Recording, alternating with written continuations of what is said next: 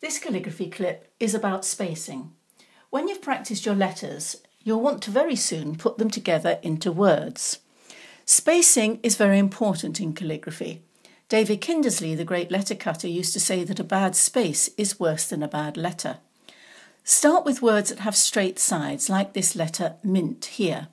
What you're aiming for is that the space between each individual stroke, and I'm talking about this as the space, looks about the same as the space between the letters. So between there and there looks about the same as there and there. Between there and there looks about the same as there, and so on. You'll see that I've drawn in pencil a series of little vertical lines through the middle of each of these strokes, and they should look about the same. So if I'm going to be writing the letter N,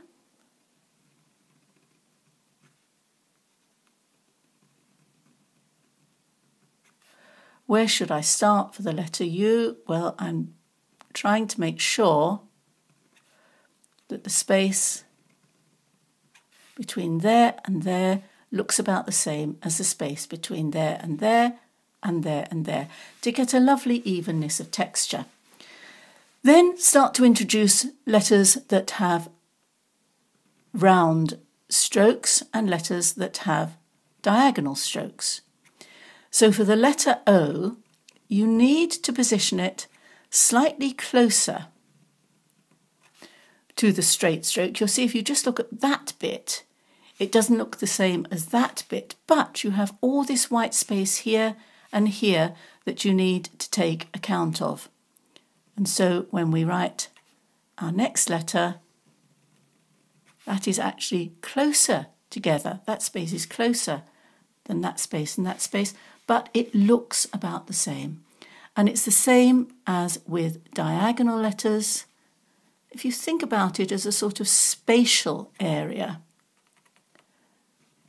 that you've got all that white space here, and so that needs to be allowed for in that circumstance. So rounded letters and diagonal letters generally are placed slightly closer together. When it comes to the spacing between words, you should leave the space of a letter O, so if I just do that with the corner of the nib, of that alphabet between the words. I'm writing these rather quickly so that the clip isn't too long and they're not the best letters. So if I'm writing italic, then again, with a narrow letter O, it's the space, oh, that was rather silly. Right, let's do that again. And just to not make a complete muck up this time, you'll see that the spaces between the words for italic are slightly closer together. Now, spacing between lines, you need to allow for the descenders, the bits that go down on one line, not to clash with the ascenders, the bits that go up on the previous line. So if I write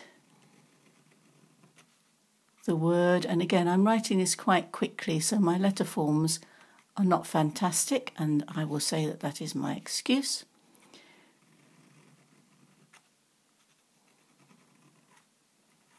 And straight under that comes the word hill.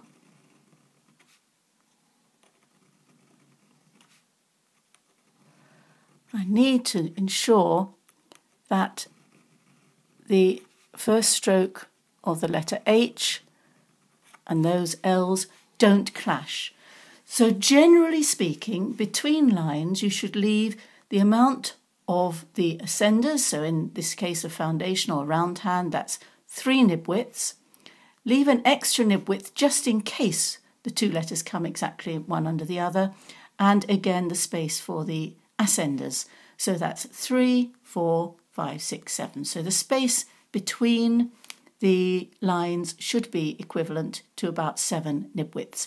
I've got calligraphy clip spacing 2 where this is explained perhaps a little bit more clearly. Now, when you're writing things out, it's often difficult to think of what to write. And so these are some pangrams which I got from the internet, and all they are sentences which have all the letters of the alphabet in them. So we know the quick brown fox jumps over the lazy dog, but you might not know that big Fuji waves pitch enzymed Kex liquor, for example, or 5 big quacking zephyrs jolt my wax bed. These have all the letters of the alphabet in them.